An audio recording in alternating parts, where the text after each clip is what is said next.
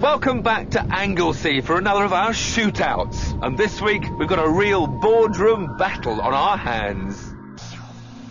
The Mercedes CLS 55 AMG, 476 horsepower and quicker than a Porsche 911 to 60. At £70,000, it's 8 grand more than this. The Jaguar XJR, with only 400 horsepower. It seems the Mercs got it in the bag. But then the Jag's got less weight, being a full 250 kilos lighter. So the two cars' power to weight ratios are remarkably similar. But which is quickest? I know it feels like this shape of Jaguar saloon has been with us for about half a century, but this latest XJ series has only actually been with us for 2 years, and this, their pride and joy, the XJR, has only been out for 1, with its supercharged 4.2 litre engine. And I can assure you this 400 horsepower is quite a handful when let loose around this tight Anglesey circuit. Whoa, and there's smoke firing out of the back of the car as the inside wheel spins away. Wonderful Jaguar pedigree, but it's all a bit too soft and rolly to have a letter R for racing behind it.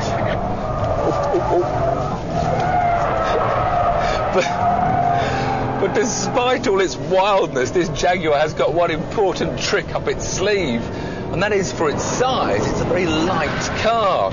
They've extensively used aluminium alloys in the chassis building. They've got aluminium bodywork, and so it weighs just over 1.5 tons.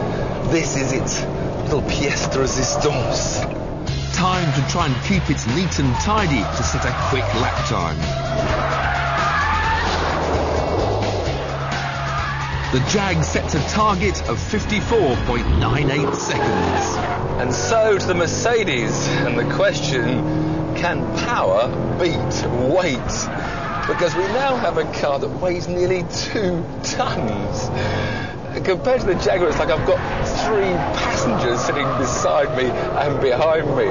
But with a 5.4 litre supercharged engine, we've also got a lot more power. Now, whilst I've always been an admirer of AMG tuned Mercedes, I've never been a big admirer of Mercedes styling. But this is my kind of Mercedes. Of course, they call it a coupe, but it's still a 4-door saloon in all intents and purpose, and a very, very stylish one at that. And I think they've also, at the same time, firmed up the chassis somewhere. They've given the steering more feel. We've still got the computer interruption. We still, even though we got the ESP switched off, we can't get rid of it all. And yet they haven't really left that much on. I've still got plenty of opposite lock to use, and it's only interrupting when I really get into a horrible state. There, it's cutting me now. The power's gone. But if I drive it just a little bit below lunacy level, I've got plenty of grunt and plenty of smoke coming out of the rear, just like the Jag. And the brakes are fading, so I think it's time for me to go for that lap time.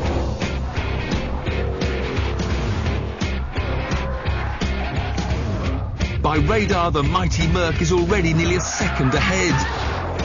A lead which it maintains down to the hairpin. Finally beating the Jag across the line by 1.17 seconds. Now, entering those times into my shootout list, starting with the Jaguar, we find it plummets onto the second page, right down in 23rd place, sandwiched between a Seat Leon and a Mini Cooper. I mean, it was so... we say it was a lightweight saloon, it's a lightweight executive saloon, but in terms of track cars, it's still heavy. What was it, a handful? It just looked rubbish. It looked so shoddy. You did an exceptionally well job to even get a time. You know, obviously, for those shootout times, you do half a dozen laps, trying to keep it neat and tidy, not too sideways, not too out of control. But I couldn't get a clean lap. I mean, I kept on getting halfway around, big sideways, and bought that lap, went for another one, and eventually set that lap time. If you have a look at that, Tim, I can't believe it's below an X5. Oh, gosh, it is too. It's slower than a big 4x4. Right, then put in the Mercedes time. That was the CLS 55 AMG. G, and its time was 54.98 seconds. 54.98. We enter that.